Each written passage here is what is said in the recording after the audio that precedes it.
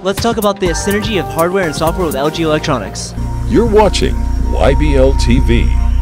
Let's talk about my favorite part of the LG world here, the cooler display. Great. The cooler display, Eric, is one of our big draws here. What it does is it marries up things that LG does really, really well. Some of our consumer products, like a cooler, and then one of our digital signage displays that's actually transparent with the highest level of transmissive capability of any product in the market.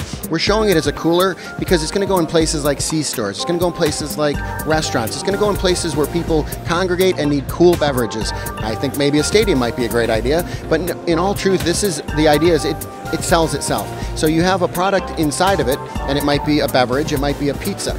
Now you have an image on the screen that comes up and shows you maybe that pizza being heated up or a soda being poured. As you walk by, nobody sells you anything in a grocery store. You don't have a salesperson. So the product has to actually speak for itself.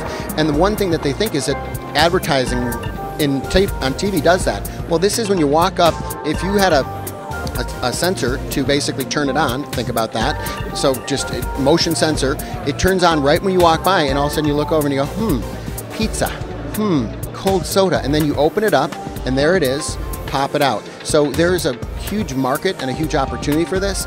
This is showing it in a technological future display. So it's not available at this very moment, but it will be available. And I would argue that in about a year or two, you'll come back and we'll be talking about this. You'll say, yeah, every time I go to such and such a store, I always see that. And I think, that's cool. I saw that in the LG booth in 2015. And now it's sitting in the store by my house.